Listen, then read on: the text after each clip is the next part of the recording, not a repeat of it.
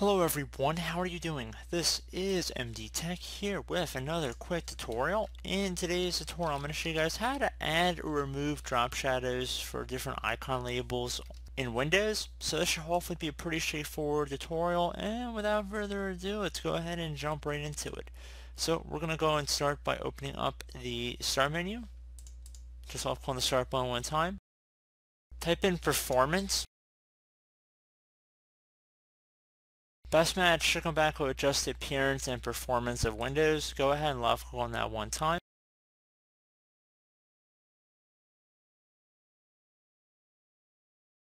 The last item in this list should say use drop shadows for icon labels on the desktop. If you want to turn it off, just click inside the box one time to turn off that selection, and then left click on apply and OK.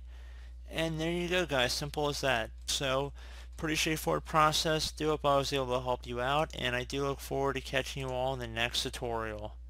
Goodbye.